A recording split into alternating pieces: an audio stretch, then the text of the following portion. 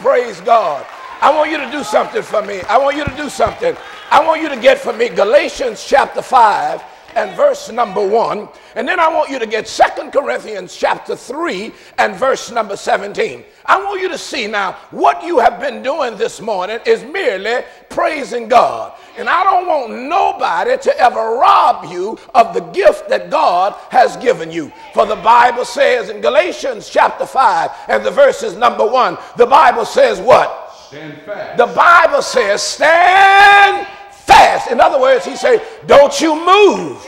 He said, but you stand. That was a military term. I wish I had 5 minutes with that. But he says, stand fast. Read. Therefore, in the liberty wherewith Christ. He said, you stand fast in the liberty in Christ. Do you know what he's saying here? Can I help you see this? He said that you have been free in Christ Jesus. And you need to stand fast in your freedom. Boy, if I had 10 minutes, he goes on to say, and don't be entangled. In other words, he says, don't you go back and be entangled with this paganism. You have been freed. And I tell you something, where the Spirit of the Lord is, that is liberty. We have put shackles on folk. We have put handcuffs on folk. But where the Spirit of the Lord is, that's liberty. The Bible says in 2 Corinthians chapter 3, verse 17, the Bible says what? Now the Lord is that Spirit. Now the Lord is that Spirit. Read. And where the Spirit of the Lord is. And whether the only thing that we have to make sure of is that the Spirit of the Lord is in here. He said, because if the Spirit of the Lord is in here, then there's some freedom. Beloveds, we have liberty in Christ. We have been freed. We have been set free. And I hope, trust, and pray that these series of lessons on worship will help you see that we have been freed in Christ. Walter, I like my old way better, man. Take this thing back, man. Take this thing back. They trying to help their preacher. They be trying to help their preacher. They say, preacher, the recording. Come on, brother.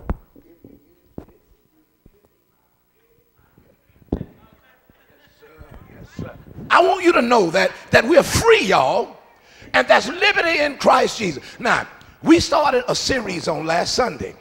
I want you to walk with me, and I want everybody, and let me tell you, and I told the 7:30 crowd this, let me tell you, I am going to say some things today that is not normally said in the church. Now, all I ask you to do is listen to me. Go back and study for yourself. That's all I ask you to do. You know, as you're preaching, and I told the 7, boy, we had some church in here at 7:30. Let me tell you something. Here's what I want you to do for me.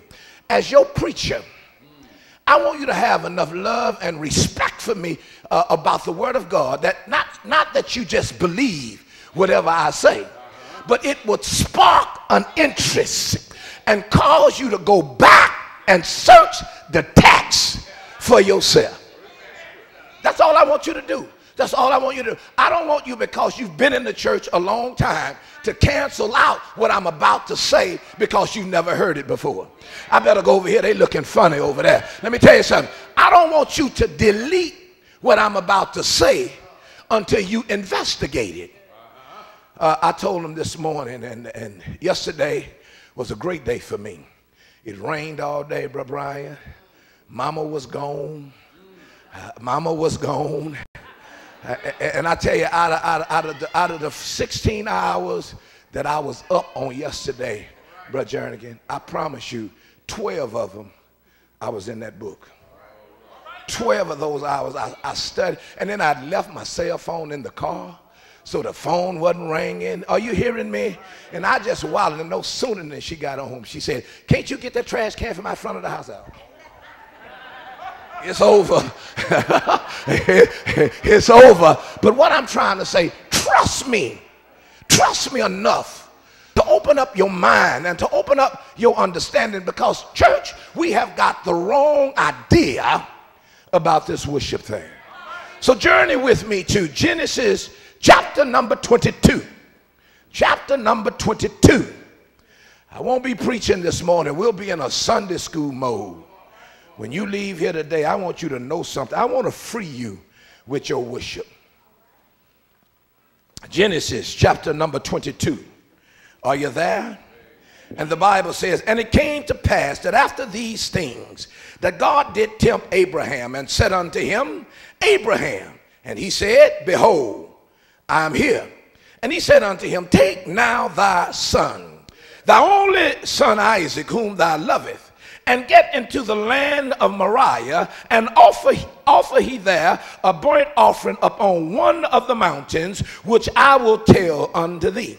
And Abraham rose up early in the morning, and saddled up the ass, and took 2 of the young men with him, and Isaac his son, and a cleave of wood for the burnt offering, and rose up and went into the place of which God had told him." The Bible says in verse 4, "Then on the 3rd day," boy, that's some preaching. "Then on the 3rd day, Abraham lifted up his eyes and saw the place afar off.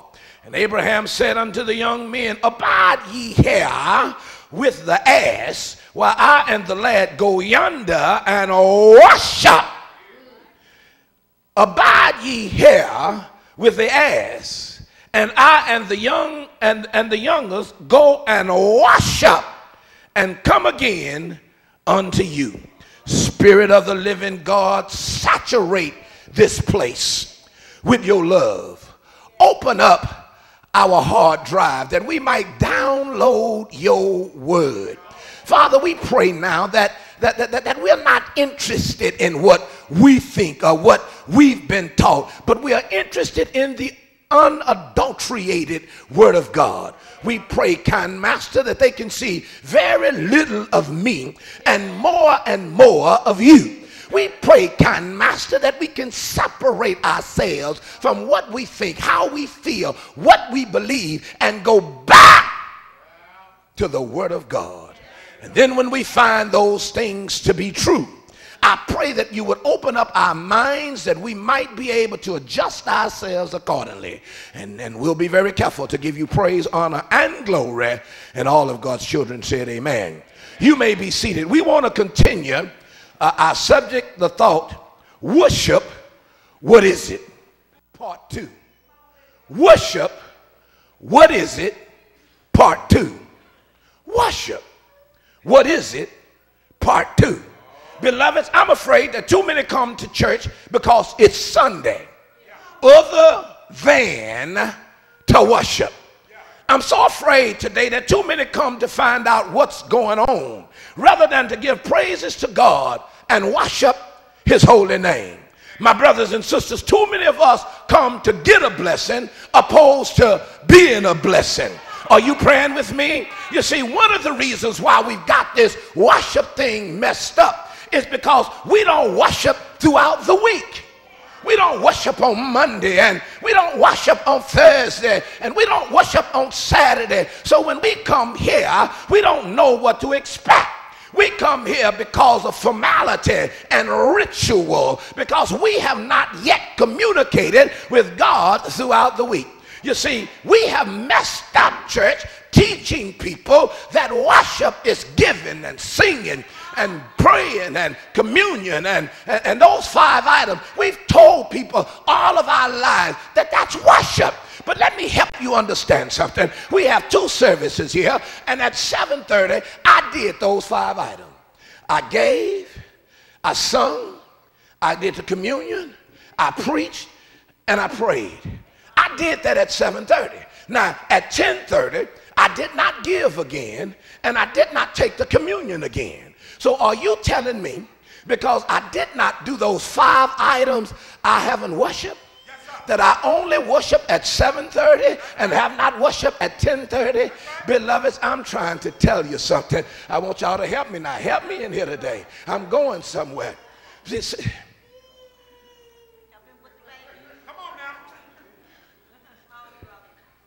Father, in the darling Son, in Jesus' name, help me to stay focused. Help my audience to help me, that we might be able to preach and to teach your word. Give us strength, Master, and we'll be very careful to give you all praise, honor, and glory in Jesus' name. Amen. Beloveds, that's what we've confused worship to be. I stopped by to tell you that worship is more than that. We've told people that we believe that coming to gospel meetings or revivals and Bible study, that's not worship. We don't believe that that's worship because we don't participate in those 5 items. Beloveds, but let me tell you something. That is far from the truth.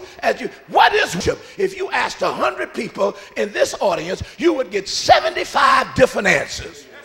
You would get 75 different answers. You know why? Because we just don't know.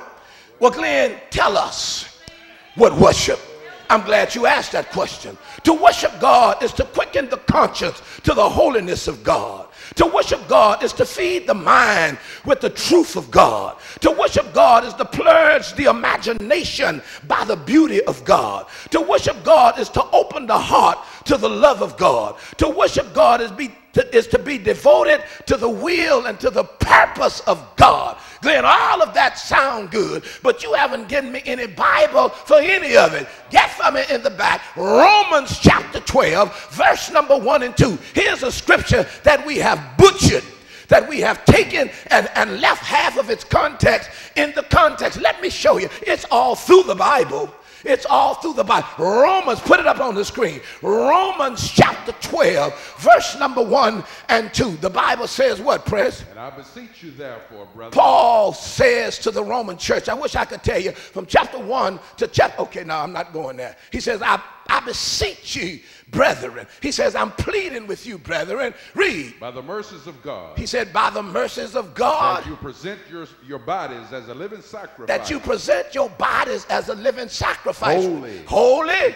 Acceptable unto God. Which is your reasonable service. Watch this, read. And be not conformed. And be not conformed to this world. But be ye transformed by the renewing of your mind. Now, here's what I want you to see. 2 of the most precious thing in this text we run over. That's because we miss worship. He said now, first of all, that our life has to be a living sacrifice. You better get this. He said, now, if you're going to be connected with God, then every day of your life, you have to be connected with God. He said, you are a living sacrifice. Secondly, he said that we have to renew our mind. So let me tell you what worship is. Worship is being a living sacrifice to God and having a renewed mind. You don't think like you used to think. You don't go like you used to go because your mind have been changed. Paul said to the church at Philippi, let this mind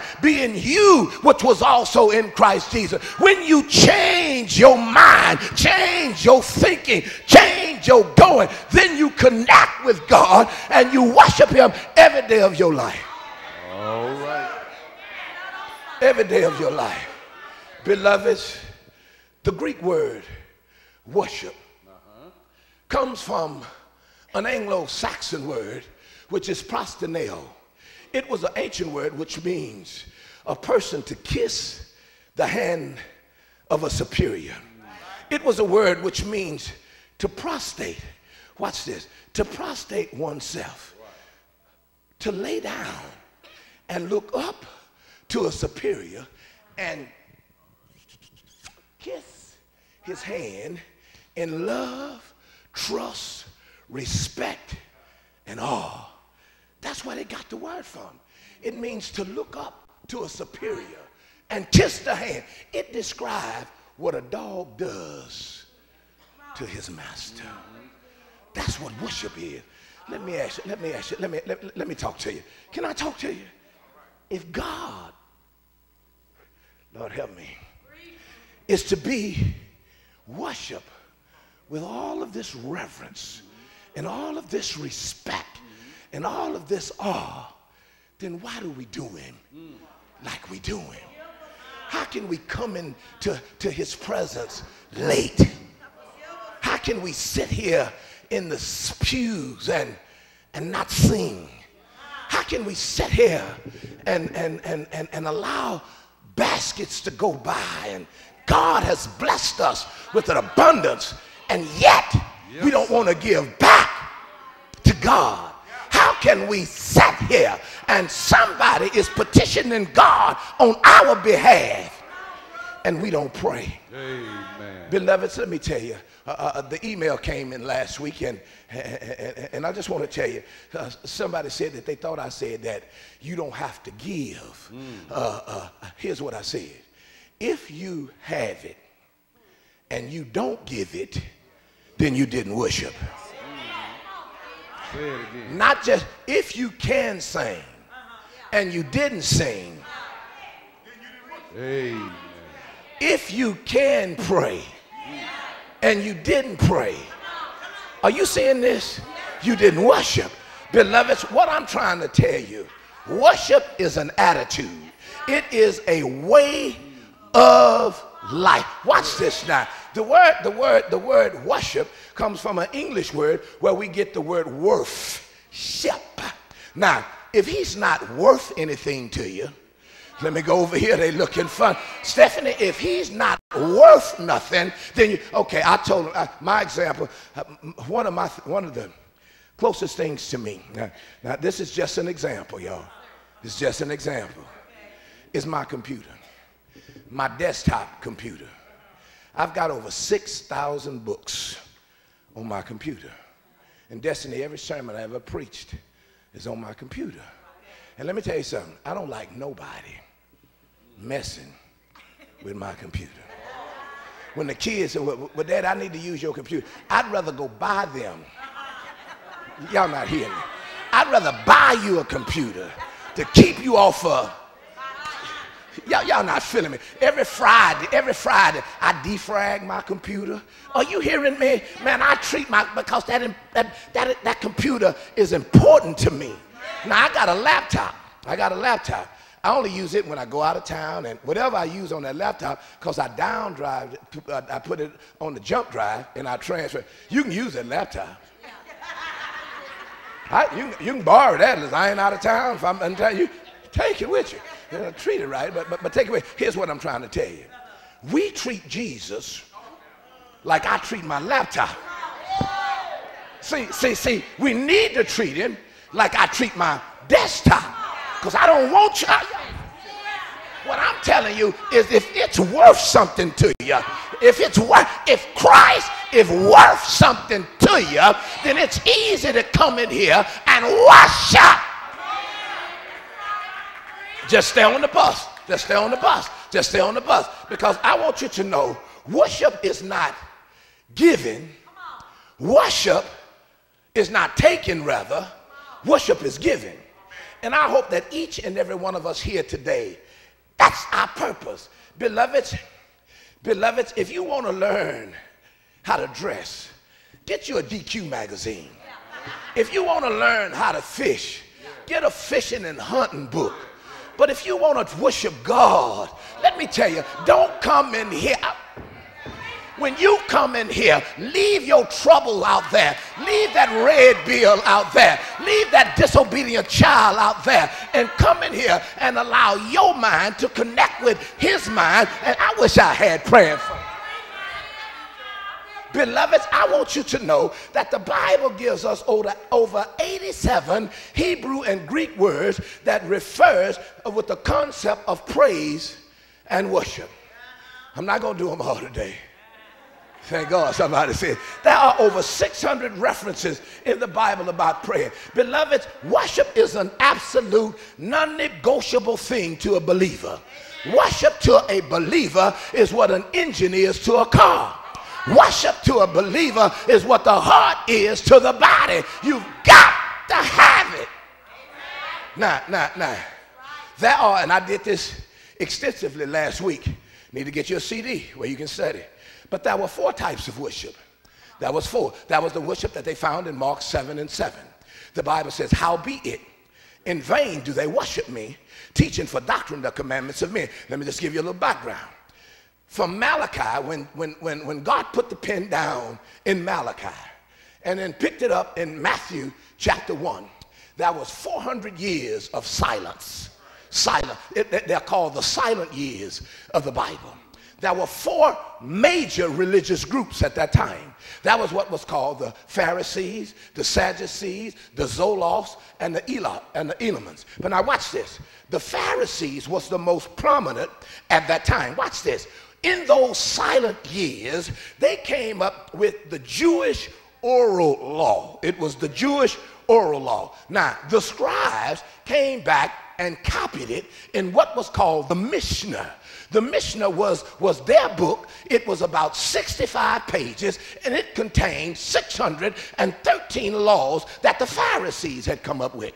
Now, get this, y'all, because this is so important. God did not mind them having their oral law. He didn't mind. If you want to wash your hands like this and put the water on your elbow and let it, God didn't care about that. What got God's attention is when you made that law more important than his law. Wash your hands any way you want, as long as you don't bind it on people. Are you hearing me? If I had time, I'll show you. He didn't have a problem with the Jews with Moses' law. He didn't have, but the problem he had is when you said Christ plus circumcision. Then he had a serious problem, because it's Christ plus nothing. When you put Christ, and we put Christ plus in the church. But let me tell you, it's Christ plus his grace, and that's it.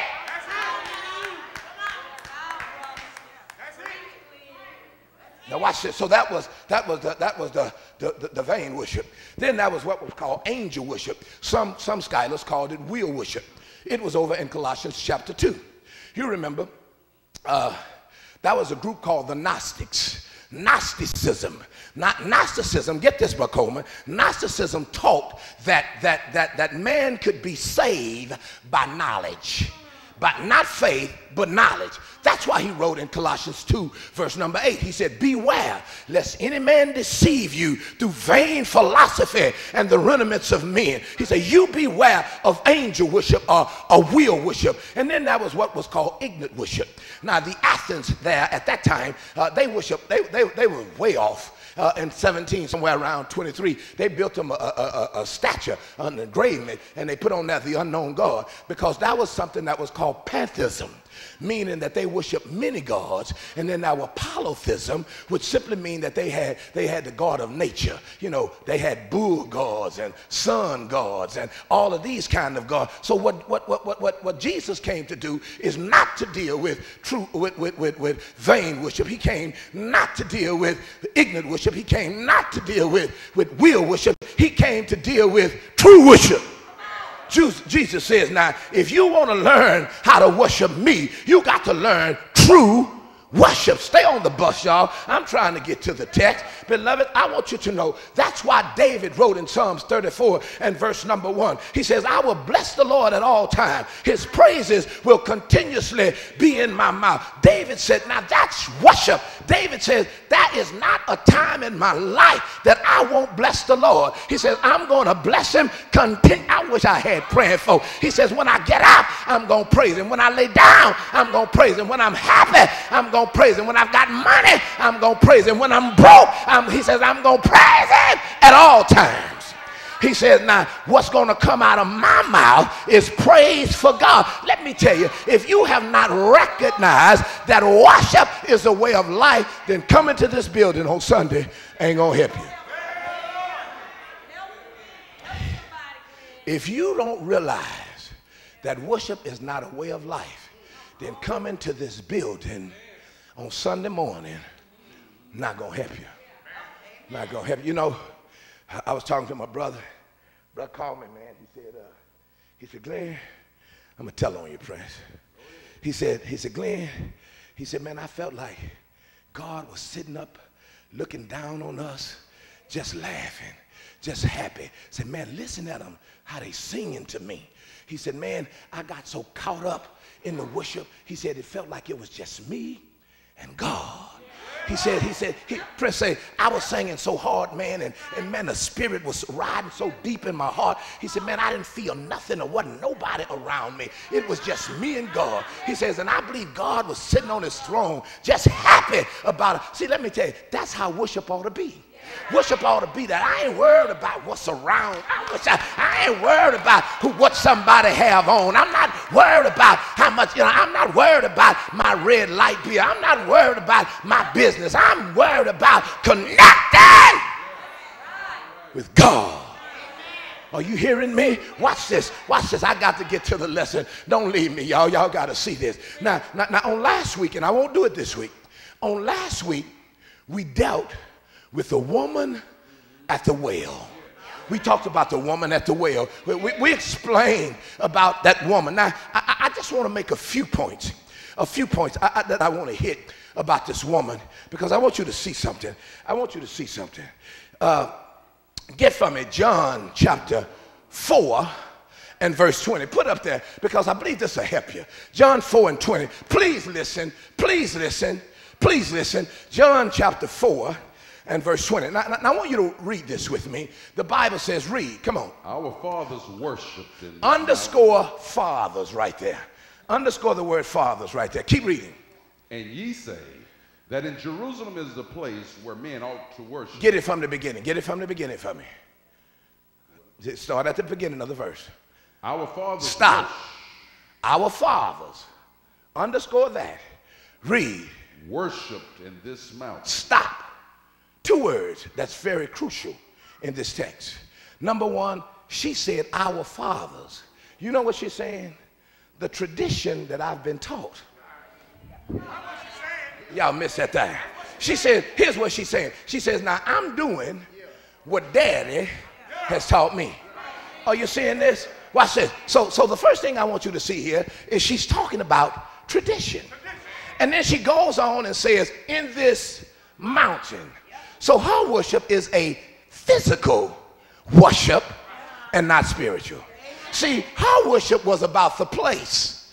She said, because if you're not on Mount Gizim, then you can't worship God. Are you seeing this? Now, we have done the same thing. We have made worship a physical thing, and worship is not physical at all. Worship is a spiritual. Talk back to me if you can. And beloved, the reason we're having so many problems is because we're worried about what our fathers has done, and we're trying to get to the place. Can I tell you something? Watch this. He said now, in verse number 24, he said, now, God is a spirit, and they that worship him must worship him in spirit and in truth. Let me ask us something. Do you think he was telling that woman, when he told, you think he was telling that woman, okay, now, you need to do the communion, you need to sing, you need to pray, you need, come on y'all, walk with me. You need to say, let me tell you, we know he wasn't telling us she needed to do the communion. Christ had not died yet. So when he was telling her about what true worship was, he wasn't giving her no 5 items. He was telling her, you are going to have to change your heart. Yes, sir. You got to change the way you think. You've been dating men, you've got experience with men, but now if you're going to worship me, you can't have. Are you seeing this? Beloveds, what I'm so afraid of if we have told people what worship ain't. So when you walk into a worship service and it's high octane like this, you get to looking like we out of order. Well, I almost said something. Preacher almost got bad right there. But I'm not going there. Thank you so much for visiting with us. Watch this. Let me go deeper. I want you to see something. I want you to see something. From verses 24, from verses 20 through 24 in the book of John, he used the word worship 10 times in 4 verses. So we know worship is important. I want to show you something, and I'm going to get to the heart of this. Genuine worship, don't miss this. Genuine worship must coincide with the true nature of God. Jesus revealed that God was a spirit. As a result, any kind of worship we give God has to be spiritual. Watch this. Now, there are some examples in the Bible about the spiritual nature of God. You know, I told you last week, you remember when David went out on that rooftop and he stayed out there a little long and saw that man's wife and watched that water go down the curves of her body, and his imagination began to go and had a go get her. I'm the king. I want her. Go get her. And he went and got her. And David must have had some strong feelings for this woman because God was angry. The woman got pregnant. God was angry, and David prayed. David had the woman's husband killed. He was trying to get that woman, and he was trying to get that baby. Well, God had a different thing in mind. Stay on the bus. You got to see this. God had a different thing in mind. David wouldn't eat. David's servants knew something was wrong with him. What in the world is wrong with our master? But now watch this. God made his mind up that I'm going to take the child. So in 2 Samuel chapter 12, verse number 20, watch what the Bible says. Read. Come on, you there? In 2 Samuel chapter 12 and verse number 20, the Bible says, then David arose from the earth and washed and anointed himself and changed his apparel and came to the house of the Lord and worshiped. Please don't miss this. David says, okay, Lord, you took my child. I'm not going to rebel against what you've done. I'm going to clean up my life, and I'm going to try. I'm going to clean it up. Let me tell you something. He's teaching us that we can't freely worship God with continuous sin. One of the reasons I think God loved David so much is David knew how to repent. He knew how to repent. In Psalms 32 and in Psalms 51, David says, have mercy on me, O Lord, according to your tender mercy. He said, blot out my transgressions, Lord. He asked God to forgive him. David knew that if I'm going to worship God, then I've got to get my old life. But then I told you, you can't stay long here, but I told you, not only, Edwin, our public sins, God deals with us with our secret sins. Get from it, better look at it. Psalms 19, verse 11. Somebody else, where we can rush through this. Somebody else get Psalms 90, verse 8. Maybe we'll go to Hebrews 4, verse 13. And if we get a chance, we'll go to Psalms 139, verse 1 and 2. I want to show you something. You've got some secret sins. All of us in here got some secret sins. You walk in here and act like you ain't never stepped on a roach on Sunday. But let me tell you something. You got some secret sin. Listen to the Bible. The Bible says what? Read. Psalms 90 and 11. Now here, let's go here. Moreover, by them is thy servant warned. Now, he warns them. He goes back. Watch this now. Get this. He warns them and says that the law was perfect, converting the soul. Then he gave them some warnings. So now at verse 11, he said, moreover, then is thy servant warned. He said, and in keeping them, there is great reward. Yeah. He said, now if I keep what you warned me, it's a great reward. But now watch what he says. Come on. Thou hast set our iniquities before thee. He said, thou hast set our iniquities before thee. Our secret sins. You in 90, I'm still at, okay. Come on, okay, watch this. He said, here, get this here. He said, who can understand his error? You know what David is saying? I can't understand myself. He said, you can't, have you ever heard somebody say something and then say, man, I don't believe I did that. Oh my God, did I do that? Let me tell you something. David is teaching here. He said, man, there's some things in me that I don't even know. I don't even know. He said, who can understand his errors? He said, cleanse me from my secret stuff. Beloved, let me tell you something, Jamie. We all got some secret sins. There's some things in your preacher's life that I don't want you to know. That's why they are a secret. I'm not telling. There are some things in your life you don't want your preacher to know. Let me tell you something. I said last week, and I gotta respond. I said last week, some of us done slept with Morris Chestnut, and some of us done been with Alicia Keys, and some of us has been with Rihanna. In our mind. Come on, talk back to me. Hold on, let me get some preaching, y'all. Y'all better let me preach. Let me preach this thing. Golly. Now, somebody told me, say, well, Brother Glenn, I ain't never wanted to be with nobody. Well, your secret sin might be jealousy, might be envy, might be, come on, y'all, might be strife, because we all have some secret. Okay, get Psalms 98 now. Let's look at that one now. Come on. Thou hast set our iniquities before thee. He said, thou have set our iniquities before thee. Our secret sins. Our secret. See, we don't preach about secret sins. We don't preach about that. Some of you in here right now thinking of something you don't have no business thinking about.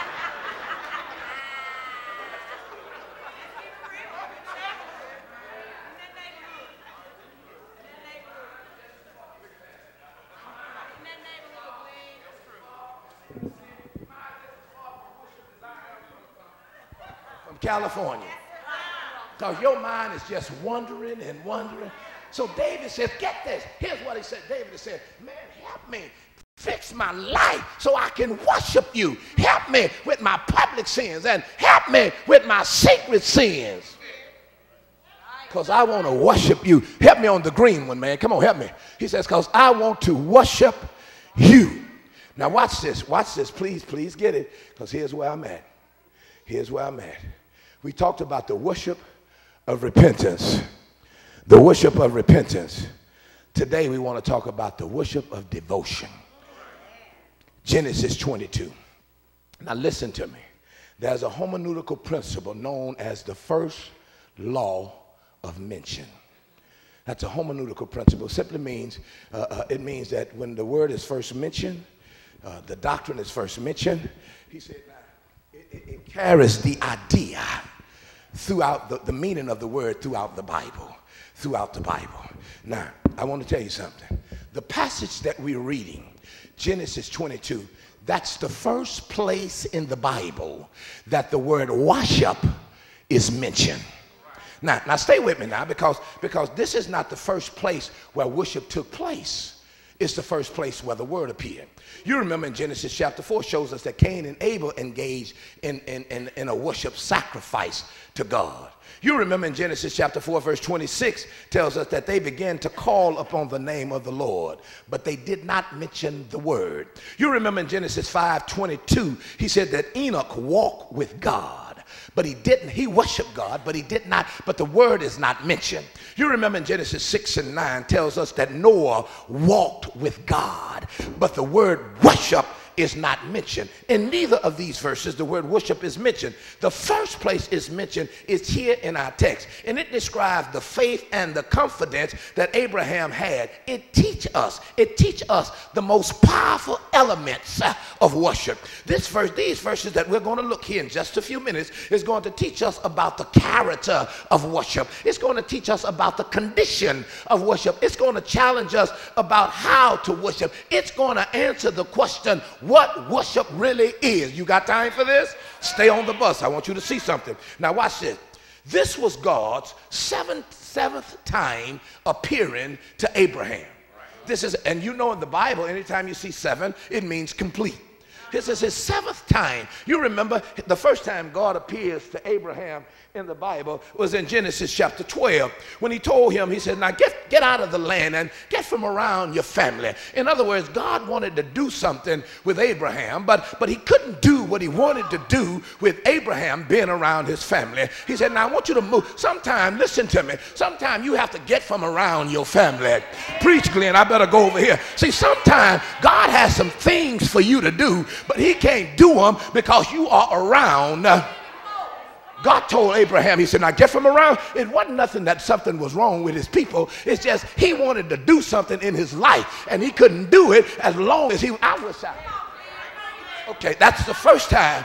That's the first time that God appeared to him. But then he appeared to him a second time. You remember, he appeared to him a second time and showed him the land where God had purposed and worked for him. That's Genesis chapter 13, verse number 14. Don't have time to care. Then he appeared to him a third time. And he told him, he says, man, I'm going to be your shield. I'm going to fear not because I am your shield.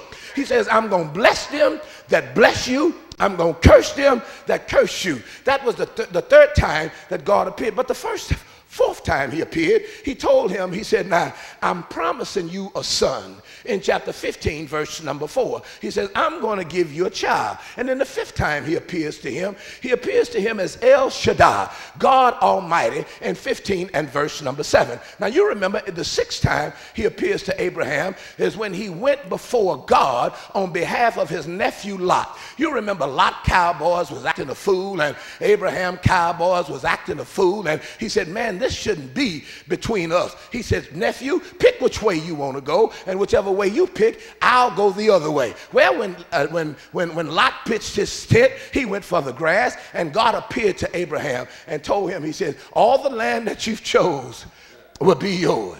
Now that was the sixth time, but walk with me here, because here is the seventh time that God appeared to Abraham. He appears to him the seventh time, and he says, now, offer me your son. Oh, you got to get this, man. You got to get this. Now, here's what I want you to see. The first time worship is mentioned in the Bible, and this is the first time love is mentioned in the Bible. Can I tell you something? Can I tell you something? God doesn't appear in our life where there's no love and no worship. Are you hearing me? Let me. See, now Abraham worshiped God based on God's word. God told, the Bible says, God tempted Abraham. Now, that's not a real good translation. The actual word that should be translated is tested. You remember in James chapter 1 verse 14, don't read that. He said, God tempts no man. But now God tests us. Every school we attend, there is a test. Now the test that God tested Abraham with was the test of faith. See, let me tell you, this wasn't a multiple choice test. This wasn't a ABC, fill in the blank type test. This was a faith test. And the only way you pass a faith test is through obedience to God. Beloveds, look at it now. I'm almost where you want me to be. Verse 1, God said unto him. Verse 2, and he said. Here's what I'm telling you. God told Abraham what to do. He said, now take now thy son, thy only son whom thou lovest, and offer it him. Then God tells him where to go. He said, I'm telling you, God has always been a God of direction. You never had to wonder what God was telling. See, the reason we're so messed up is because the direction God was pointing to us, we took another direction. And that's why when somebody try to take you back to the direction God was taking, it ain't what you're used to, and you think, watch this. All I want you to see, all I want you to do is stay with the text. God told him where to go. See, true worship, come on y'all, true worship always guided by the word of God. See, true worship is always a response to the love of God. And true worship is always a matter of faith. Following the tradition and customs of men is simply not true worship. I'm going to show you, things finna get ugly right about here. Genuine worship is a response to what God has done and who God is. Man, when I understand who God is and what God has done, I can worship him. Now listen to me. Listen to me. Worship can be manifest or can manifest itself both vocal and verbal. Stay on the bus. I know we're not used to this. Just get a good dose of it. I'm going to give you a Bible. Just stay with me. Watch this. The Bible says in 2 Samuel chapter 6, starting at verse 14. Lord help me right here. Let me tell you. The Ark of the Covenant was present. David was excited about the Ark of the Covenant. The Ark of the Covenant represented God's presence. The Bible says when the Ark of the Covenant came, David got so happy until he started dancing, until he danced out of his clothes. But in chapter 7,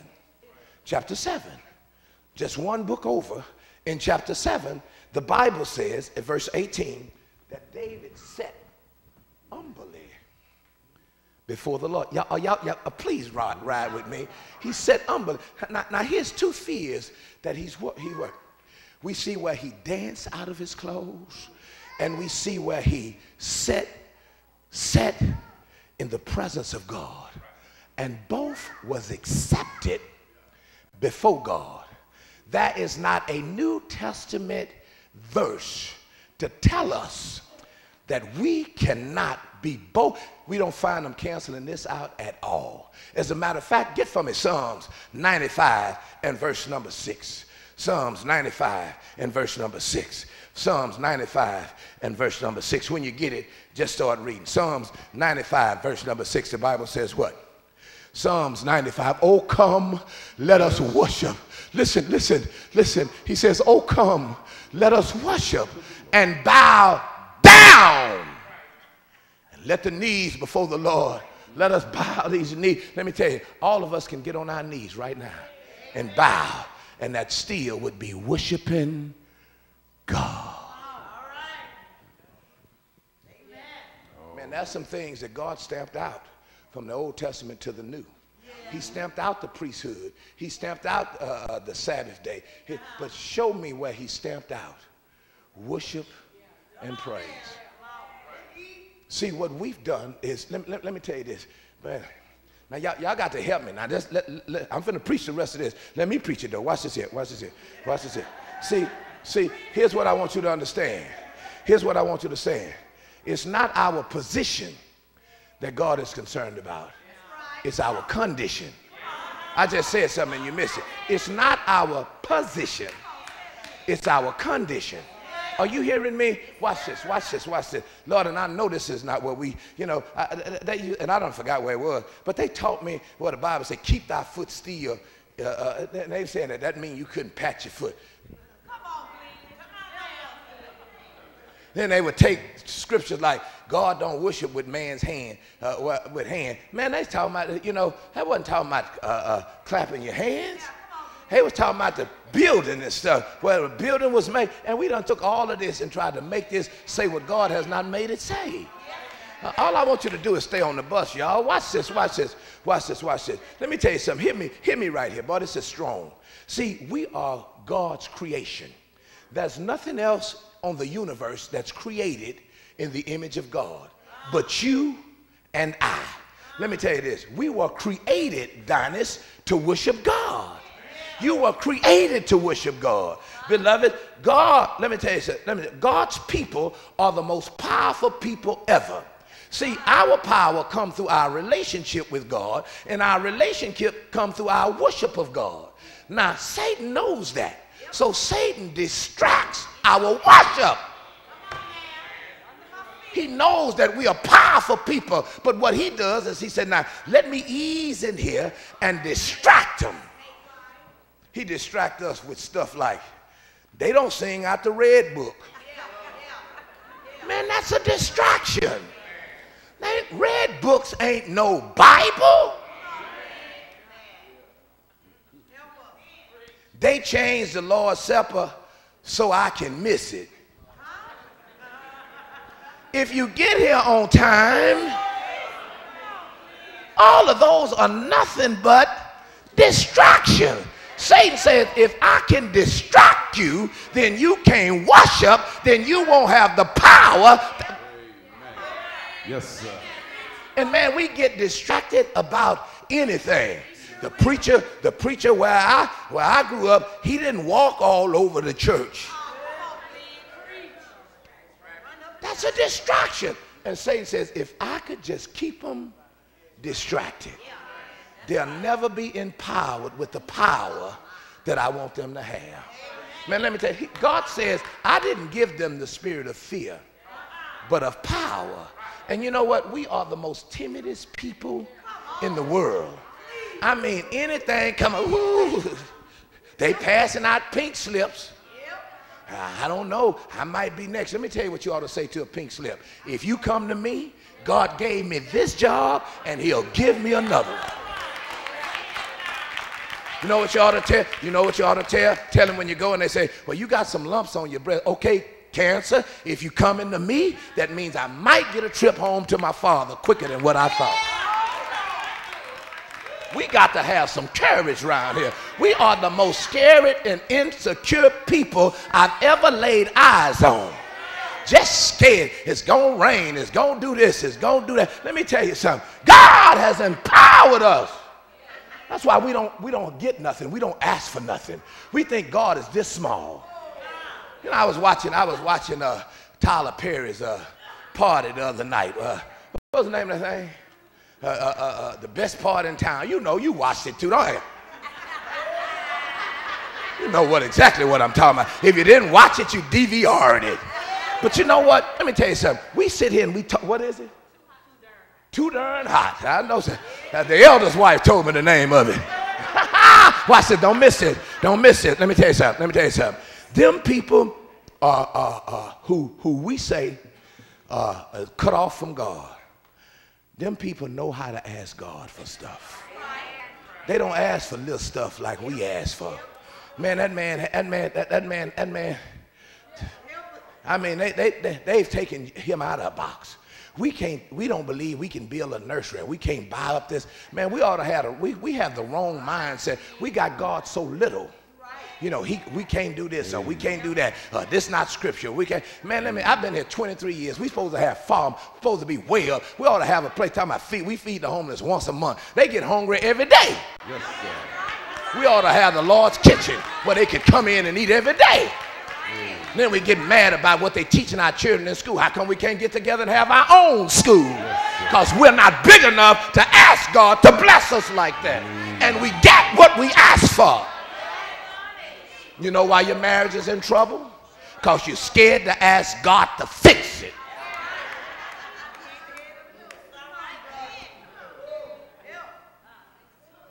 Let me tell you something. So God said, Satan says, if I can distract them in worship, if I can distract them, then I can keep them powerless.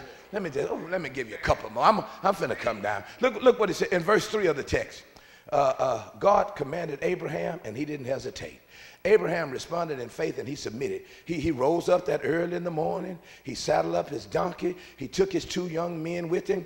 He took Isaac. He took the cleave of wood for the burnt offering. Let me tell you something. He went to the place that God showed. Surely Abraham was troubled. You know, Lord, you said you was going to give me a son, and now I'm old, and you want him back? Yeah. Surely that must have bothered him, man. But because Abraham was willing to do what God said, he did exactly what God told him to do. Watch this. He said, take now thy son, thy only son. You got to get this point. Look at me. Please get me. Worship is not cheap. Y'all missed it. He took the most precious thing to Abraham and he asked for it. Because let me tell you something. If your worship is cheap, see, worship ought to cost you something. It's going to cost you something. If you go, as a matter of fact, Jesus was teaching a parable. He told them disciples, he said, now, if you want to follow me, here's what you need to do. First thing you need to do is sit down and count the cost. Because it's going to cost you something to follow me. It's going to cost you your family. It's going to cost you your friends. It's going to cost you your time. Let me show you what it cost Abraham. Let me show you. It's right here in the text. It's right here in the text. You got to see it. You got to see it. You got to see it. Let me show you. Here's exactly what it cost him. It cost him his time. Look, the Bible says 3 days it took him to get to the mountain. So it cost him his time. Look, it cost him his talent. Abraham had to build an altar. He had to use his talent, and then it cost him his treasure. He asked for his son. Those are the same 3 things God is asking for you. He's asking for your time, he's asking for your talent, and he's asking for your treasure. Man, he don't mind you having something else as long as what you have is not before what I have. Now watch this, y'all. I'm gonna give you 2 more and then I'm gonna get out of here, y'all. I promise you. Look at verse 5 again. And the Bible, and Abraham said unto the young men, abide ye here and sit with the ass while I go yonder. See, when Abraham told the young men to sit there, he was going to worship. Man, he went up that hill. Please get this. Paula, I love this.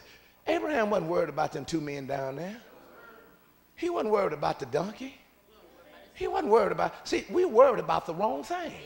When Abraham went up on that mountain, he wasn't worried about what was going down. See, you could worship God if you stop worrying about what's going on. When you just tune in with God.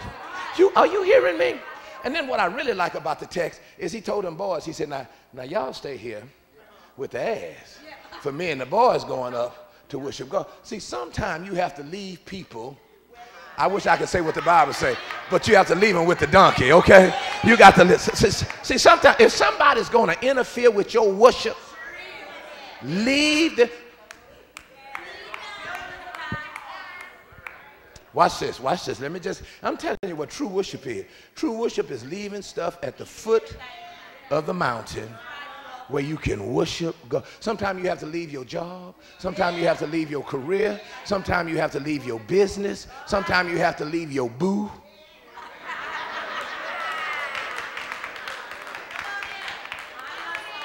Are you hearing me? Beloved, I'm trying to tell you something. That's what worship is. See, when we enter into the presence of God with a mind and a heart to worship God, all of the stuff. See, you know what? And I mean this with all the love in my heart. Man, when I'm sitting here, when I sit here, I don't know what's going on. You ask me when we get home. Mama asked me, well, did you see? I don't know what nobody have on. I don't know what you... The only way I could remember what you got on is if you too big and you wearing a little bitty dress. Dress way up here. Sitting up here looking like you just left out of club. Stamp still on your hand. Then I could... But I don't be knowing what folk have on. I don't know because I'm not here for that. I'm not looking around trying to, I better go over here. I'm not in here for all, man, did you see that shirt? No! I can tell you what was said in the message because I'm not here for that. Now, if your spank is showing and you all on that, you know what I mean?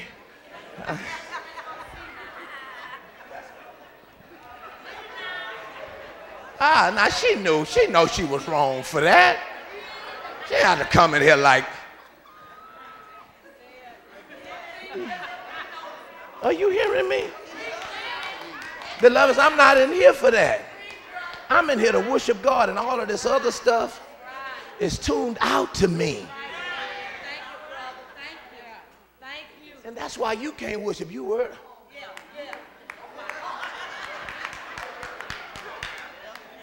Yeah, did you see? What was the title of his message? I think he talked to me. You will never be able to worship God. Man, when you enter this, David said, he said, you enter into his praise. He said, in Psalms 100, Psalms 100, he said, now watch this. He said, yeah, Psalms 100, man. Now watch this. He says, make a joyful noise unto the Lord, all ye land. He said, now, man, we come in here, we ought to be making a noise for God.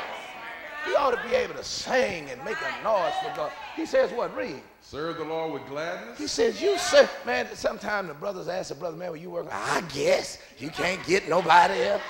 And the Bible says you serve the Lord with gladness. They ought to be able to look and say, brother, we don't need but one brother on that door. It ought to be 3 of them standing there because I want to serve the Lord. Whatever. I told them, they called me and they was telling me, they said, man, we want you to preach at the lectureship. I said, Doc, I don't have to preach there.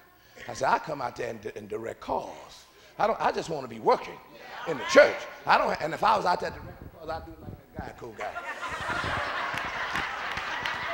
I'll be on that thing, man. Are you hearing me? Because I'm working for the Lord.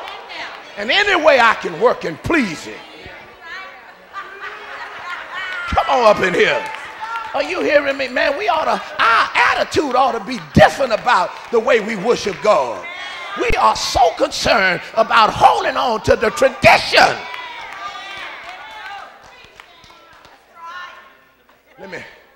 Let me show you something. Let me show you something. Boy, I got to get out of here. Let me tell you something. There's a reward. Worship is service. That was my second. And then my last point here is there a reward for worshiping God. Look at verse 16 through 18. God owes no man. But Abraham demonstrated absolute faith in God. God gave Isaac back to him. He gave him back to him. Man, you got to see this. Abraham climbed that mountain. I know his heart was heavy. Lord, I don't know what in the world you're doing to me. You're taking the pride of my life. And I can see him taking that boy. But Lord, but if you want him, then you just do whatever you have to do. And Abraham pulled out his knife. And the Bible says an angel came. That was a reward. Don't you know climbing up that hill was devastating? But coming down, that was a reward. I want to tell you something, y'all. And I'm through. Good time. Stop the clock. Let me tell you this. I told my wife this morning, man, it tears me up to tell you, but I'll share it with you. I probably shouldn't. She was in there cooking dinner, and I was getting my coffee, man, and I told her, I looked around and I said, Mama, we don't deserve none of this. I said, I haven't applied myself. Man, I haven't applied myself to be y'all minister. I haven't, man. I spent my life drugging, smoking, gambling. But see, it's a reward God gave me for serving him. God has given me a reward because I serve. It's not that I've done everything. Man, you don't deserve that business. You don't deserve that job. You don't even qualify. Your degree and your position is totally different. But God opened up that door for you, man. You know, because it's a reward for selling him. I told the 7:30 crowd, callers don't deserve a husband as fine as I am. I said, it's a reward. She's been serving God, and God blessed her with me. Are you seeing this? This is her reward. Are you seeing this? Man, God will give you a reward. If you serve him, he'll give you a reward, man. But you got to serve him. You got to serve him. Serve him. He'll reward you for serving him. Are you seeing this? Beloveds, we don't serve God. That's why our reward is so short. Man, I serve. If this church constantly serve and serve, man, that God will reward us with everything that we think we can use. So I want you to know something. There's a reward in serving God. If you haven't been serving God, if you haven't been worshiping God, you need to change today. You need to say, I'm going to leave my old tradition at the foot of the hill, and I'm going up, and I'm serving God. And I promise you, when you serve him, God will reward you. Man, he'll reward you. I want to tell you something, and please get this. I had a friend who had, and did I mess it up this morning? Had gastric bypass. What is it? Gastric. Okay, watch this. Here's what I want you to see. Here's what gastric bypass is. It's something that goes on the inside that's manifest. You missed it. You missed it. See, worship, it goes on the inside, and it's manifest.